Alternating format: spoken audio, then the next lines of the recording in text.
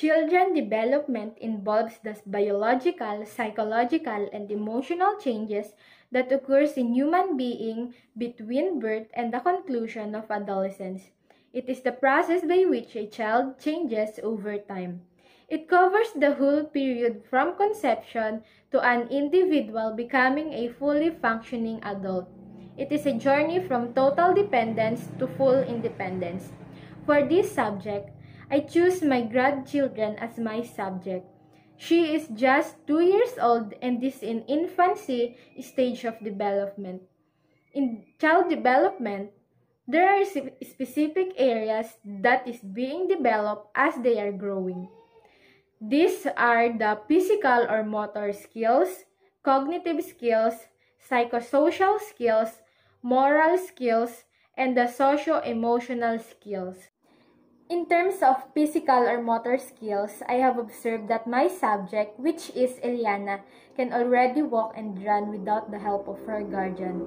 She is a very energetic little girl who loves to play outside and loves to dance on TikTok. I was also amazed to her because in her young age, she can already buy on the store on her own.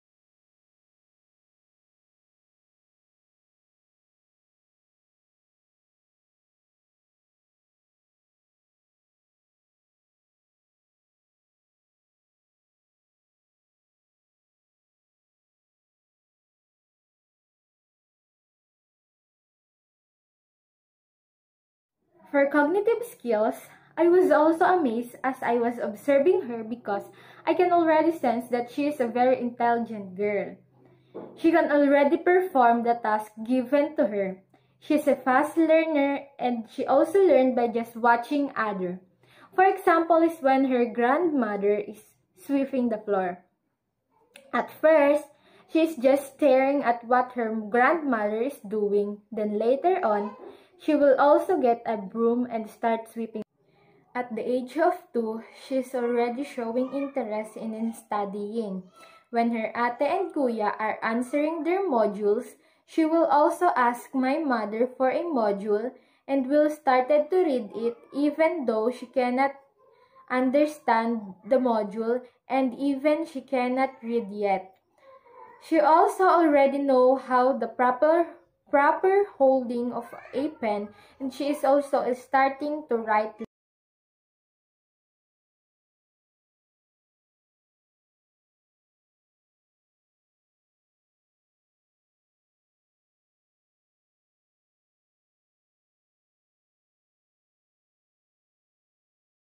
B C D D E A F F G B A.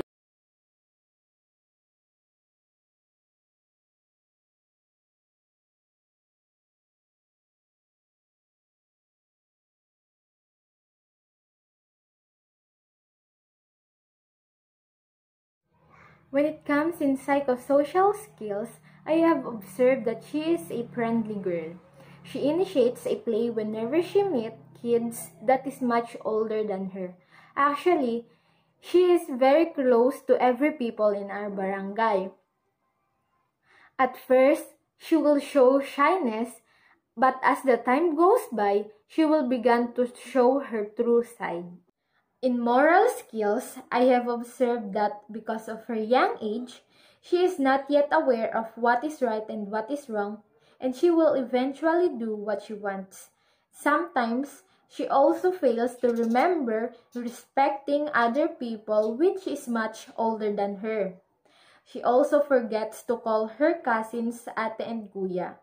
On the other hand, I can say that she is a very kind, good-hearted, and a sweet girl because every time she commits a mistake, she will come closer to you and she will say sorry, kiss you, and hug you. Last is the socio-emotional skills. I have observed that she has a short-tempered and a crybaby. She's very easy to get upset, especially when she didn't get what she wants. If she didn't get what she wants, she will eventually cry and it will take an hour for her to stop crying. Her mood also changes so fast, but on the other hand, she is a very lovable and friendly little girl. She is always so cheerful and energetic young girl, and she appreciates every little things you do to her, and she also loves kisses and cuddles. Makapalo ka ni Papa Kado.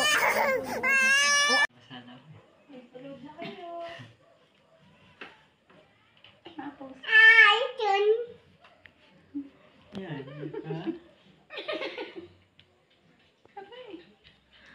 Ha?